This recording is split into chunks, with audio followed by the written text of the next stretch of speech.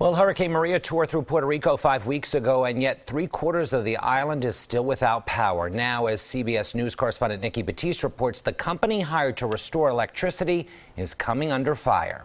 The mayor of San Juan, Puerto Rico, is engaged in a Twitter battle with the company that was awarded a no-bid $300 million contract to help rebuild the island's power grid.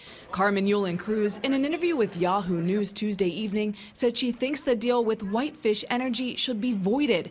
Whitefish is 2 years old, has 2 full-time employees, and a handful of ties to the Trump administration. Cruz described the company as inadequate and said the contract lacks due diligence.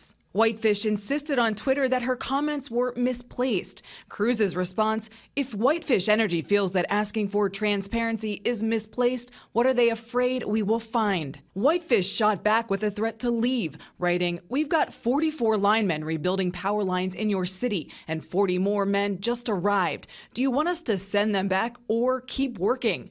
The company later apologized. Lawmakers, though, are eager to know how Whitefish got the job in the first place. My biggest concern is we don't have enough information as to the process that went through that. The other question, can Whitefish fulfill its end of the deal? This appears to be a pretty small company.